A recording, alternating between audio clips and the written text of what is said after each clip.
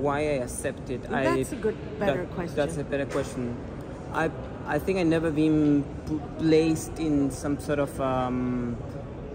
histories of art, as Carolyn proposed. You know what I mean? My work being placed among different lines of historical movements in art. This is the first time, and I never been placed in this way. So to me, it was an interesting experiment. And I studied arts in Argentina, and I did study arte povera.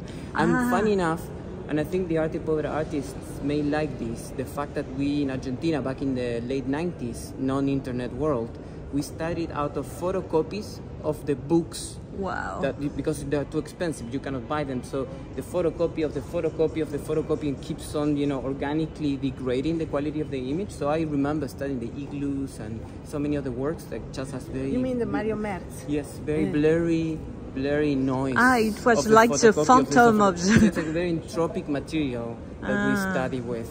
And that excites imagination, I think, because you feel a lot of the images. I think so. But I reacted to Adrian's work very early, I think.